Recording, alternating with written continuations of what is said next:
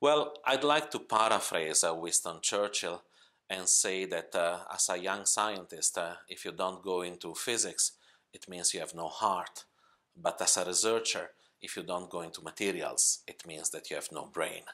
And really, I feel that the field of material science is where these days we have all the intellectual excitement of a new discipline that is based on fundamental science, from quantum mechanics to statistical physics to chemistry. We have the relevance of inventing new materials for technological development, for societal well-being, but there is also the entire excitement of being in a new field where many ideas are coming, and because it's driven so much by computational science these days, we are getting all the ideas that come from the world of informatics.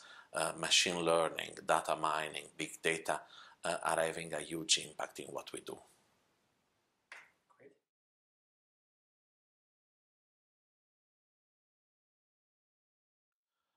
Well, the original driving force is to accelerate the development of new materials from an academic setting to industrial deployment. It's what I would call moving from the lab to the fab.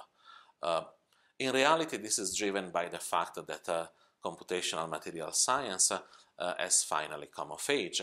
That means that these days we can simulate on a computer the properties of a novel material, of a novel device, without ever having to make it before in a laboratory, and thus accelerating enormously the entire production pipeline. I often say that our field has come into a new industrial age, whereby that it means that we have finally reached the three goals of mass production, quality control, and just-in-time delivery of the hundreds and hundreds of thousands of simulations that are needed to identify new promising candidates.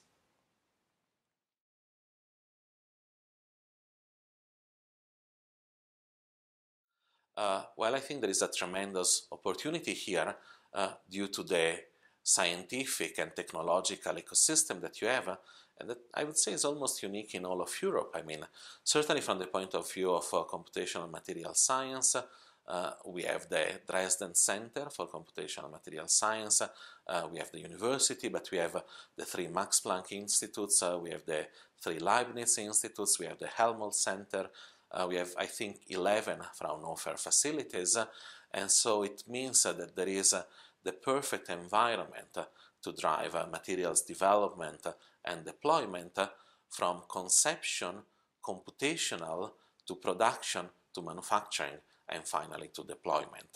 So it's really an opportunity to congregate all this excellence and this ecosystem into one focused goal.